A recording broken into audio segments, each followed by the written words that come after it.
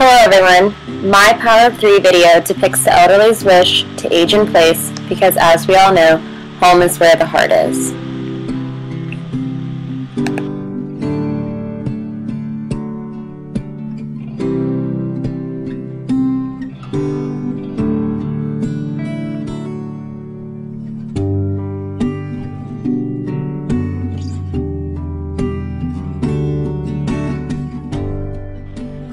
Aging in place is much more than living in an environment of choice as one gets older.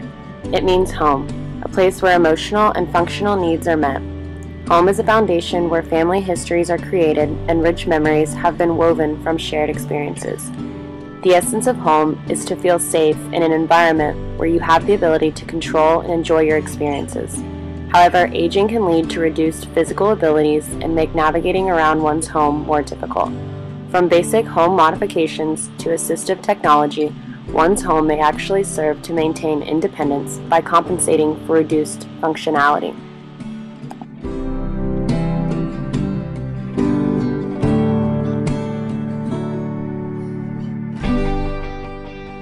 A few weeks ago, we learned about Senior Smart, a research-driven partnership dedicated to delivering innovative technology to keep older adults in their home and maintain their independence longer.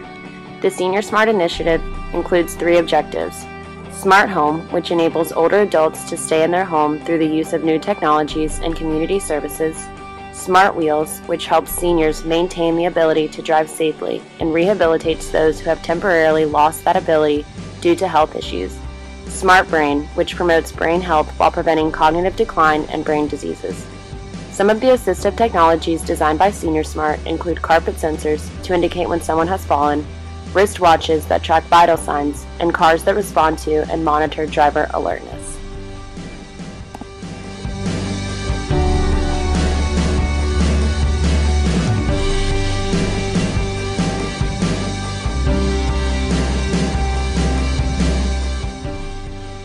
One of the potential problems for those who wish to age in place is that their homes may not be senior-friendly. So why not make simple modifications and prolong the length of stay in your home? AARP has partnered with the National Association of Home Builders to create a designation for certified aging-in-place specialists trained in designing and modifying residences for the elderly. Home modifications can be changed upfront or over time as the homeowner's functionality decreases. These modifications can include bath and shower grab bars, adjusted countertop heights, first floor master bedroom and bathroom access, wider doorways, and non-slip floors in the bathrooms.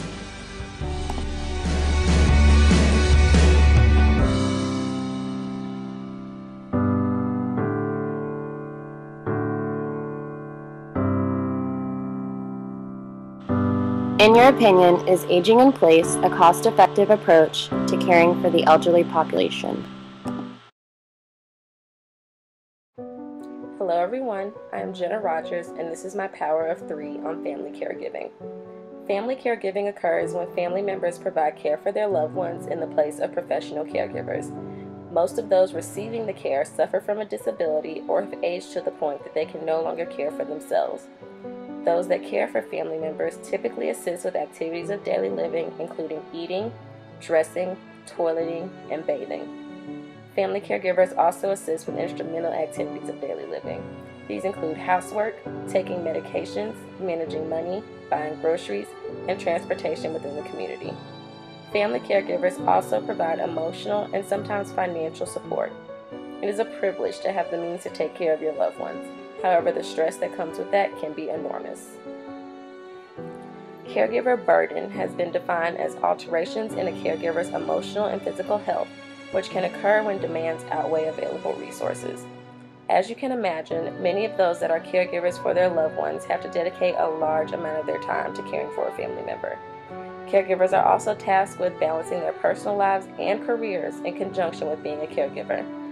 Family members are reported to spend 20 hours a week providing unpaid care to those that are 50 or older.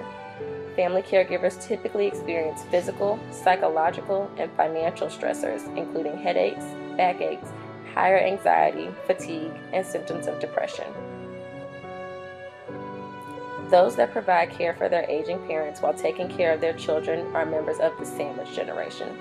Currently, about 1 in 8 Americans between the ages of 40 and 60 are members of the sandwich generation. Those that fall in this category are charged with providing the typical 20 hours of care per week to their parents while simultaneously supporting and raising their children. My mother has been a member of the sandwich generation for the past 12 years. She cared for my grandfather until he passed away 5 years ago. She still acts as a caregiver to my grandmother, who will be 92 in August. Throughout this whole time, she has supported me emotionally and financially and hasn't missed a beat. Personally, I see the toll that this takes on her, not only the stress that comes from providing that care, but also watching your parent age and lose their independence. Despite this burden, I know she loves being able to care for her parents and wouldn't trade it for the world. So my question to you is, should family members acting as caregivers receive training and/or compensation? My name is Maurice Mitchell, and this video is meant to provide an introduction to the role informal caregivers play in long-term care and the growing need for programs to support the savings they provide.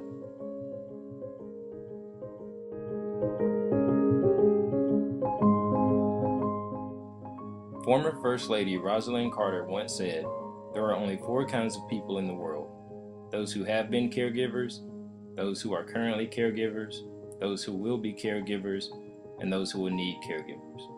At some point, most of us will be directly affected by the issue of informal caregiving. While some people receive care from paid caregivers, most rely on unpaid assistance from families, friends, and neighbors. It is estimated that at least 75% of all care received by older adults in the United States is provided by family members and friends, and many who do not consider themselves caregivers. Roughly 44 million Americans provide 37 billion hours of unpaid informal care each year for adult family members and friends with chronic illnesses or conditions. Caregivers act as extensions of the healthcare system, offering unpaid assistance that is valued at roughly $350 billion. These family caregivers play an important role in the healthcare system but are often overlooked. As we continue to live longer, there will be an even greater need for informal caregivers, yet there will be fewer potential caregivers available due to our country's changing family structure and increased mobility. Those caregivers who are available will need more support from policymakers in the form of options for public services, access to respite care, and even economic incentives. Informal caregivers make many sacrifices to provide assistance for loved ones. Many struggle to balance their work life with the added responsibility and sometimes lose employment. One survey reported caregivers spend $5,000 a year out of pocket to assist a family member. The added stress of providing care can also lead to physical and sometimes mental deterioration. In conclusion, there are generally 3 agreed-upon mechanisms for supporting informal caregivers: paying caregivers directly, tax credits, or requiring that employers grant time off without pay.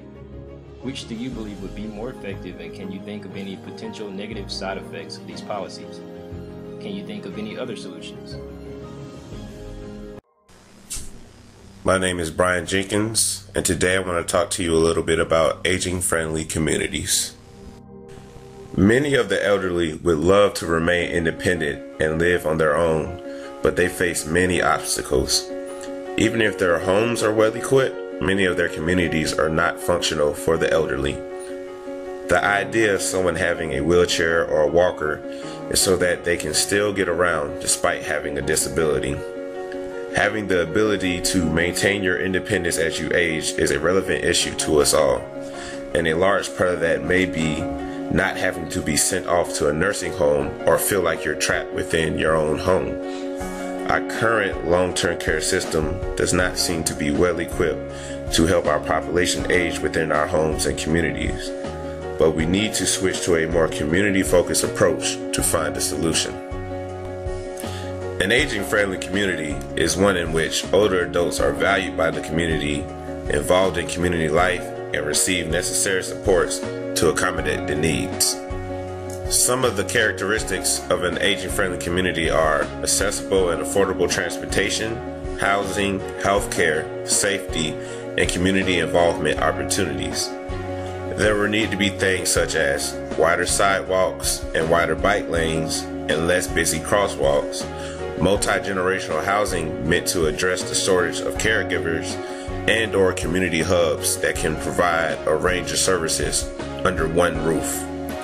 The idea is that you can create a community that will foster growth from ages 8 to 80. If you're wondering why there is a need for aging-friendly communities, think about the following. The U.S. population is growing older, including yourself. Approximately 10,000 people are turning 65 daily. In the year 2030, the 65 and older proportion will be about 1 in 5. As mentioned previously, our current long-term care system is not very well equipped to provide our elderly with the best quality of care now, let alone with all the massive growth we will be seeing in the future. A fundamental shift needs to occur, and where success has already been seen is in a more community approach to care. Now that you are well aware of what an aging-friendly community is and the necessity of them, I would like to pose a question. If you think possible at all, how do you propose funding should be provided for aging-friendly communities?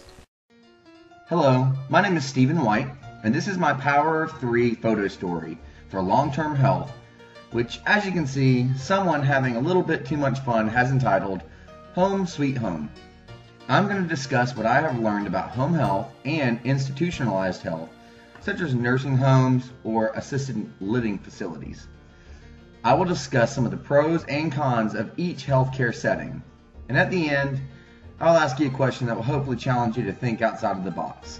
So let's get started. So many of us maybe have had a loved one or know of someone who has needed long-term care. It's not an easy task to take care of someone who needs care. Although, I believe the general consensus is that people would rather be taken care of at home rather than feel they're in an institution and feel confined to the rules of the SNFs. The freedom of being taken care of at home is exactly what it means. You're home. You're able to do the things that you want to do without the restrictions that a long-term facility may have. Although, is this the best option for this individual?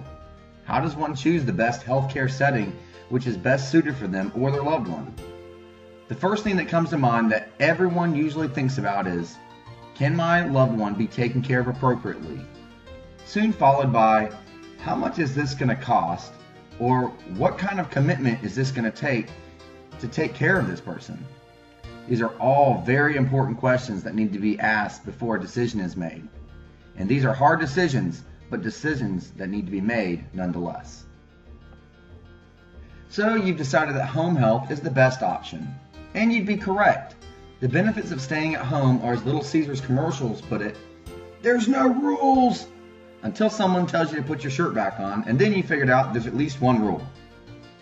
With home health, you get to stay at home and stay engaged with the things you've always done. You can also get support from your community. It can be substantially less expensive than institutional care, as long as you have the right resources available, that being a family member or a close friend that is reliable. It also depends on the needs of the person that's needing this care. How much care do they actually need? Do they need help with only minor things on a daily basis? Or do they need constant monitoring and assistance? In addition, Medicare doesn't typically pay for long-term home health, which means that most costs incurred are either paid out of pocket or through the assistance of long-term care insurance. And long-term care insurance is very expensive. And if one does not have a good structure at home with someone to help care for them, then this is where one might think of using the services of a nursing home or an assisted living facility. One of the things that nursing facilities are notorious for is the feeling of being in an institution. Some are trying to transition the environment to make it feel more like a home-based setting, such as having kids around, indoctrinating humor, bringing in pets, listening to some good tunes, having some good food, and of course making sure things smell nice, which all helps the healing process and adds to the quality of life of older individuals. Although, this is probably not where people were thinking they were going to be when they retired. Nursing homes are extremely expensive. Although, just because they might be expensive doesn't mean that they provide the best care or even better care than one might be able to receive at home. So it's important to do the due diligence and research the facilities. The good thing about good nursing facilities, and the reason that anyone would want to go there to begin with, is so that they can get the attention that they need and be taken care of in an appropriate manner. We met with Melissa Yetter at the Heritage, and she stated that anything that happens at the home will happen at the facilities, and she is spot on. It's important that regardless of where things happen, be it at home or a nursing facility, the patient be taken care of quickly. Now it is time for the deepest, most brain-scattering question, which is going to get me an A on the rubric. Take a few seconds to reflect on what I just talked to you about. Think about what each healthcare setting brings to the table. Okay, here goes the question and your cognitive skills for the rest of the day. If you had the choice and the power to choose between home health and institutionalized care, which would you choose? Why? How would you fund either choice? And should one invest in long-term care insurance early in life? Good luck with the question. Thank you for your attention, and I hope you have learned as much as I have from this class.